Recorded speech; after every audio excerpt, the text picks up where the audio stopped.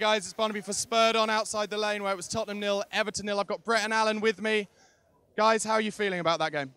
Disappointed. We showed no imagination. There were a few players that weren't giving it. For me, Walker I think he's had his last chance now. Personally, I really like Walker, but today he showed nothing.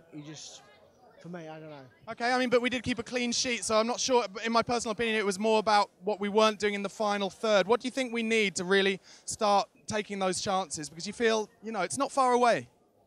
No, I think it's a good thing that we kept a clean sheet, personally.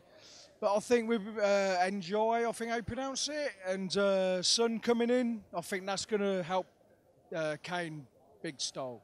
I think, yeah. Okay, yeah, I know what you mean. It did seem a bit one-paced at times.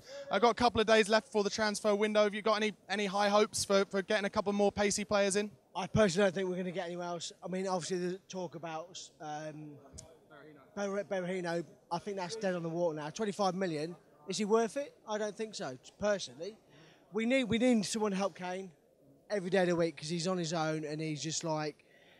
He's lost. Today he was lost. He ran for 90 minutes. He ran for 90 minutes, personally. He did. He's a workhorse, Harry Kane. And you're sure that Berahino will come and you think Levy's going to make it happen? I believe Berahino will be a Spurs player in the next 48 hours. All right, guys, let us know if you agree with what they said in the comment section below. Don't forget to subscribe to the channel and follow us on Twitter @SpurredOnTV. Thanks a lot, guys. Appreciate that.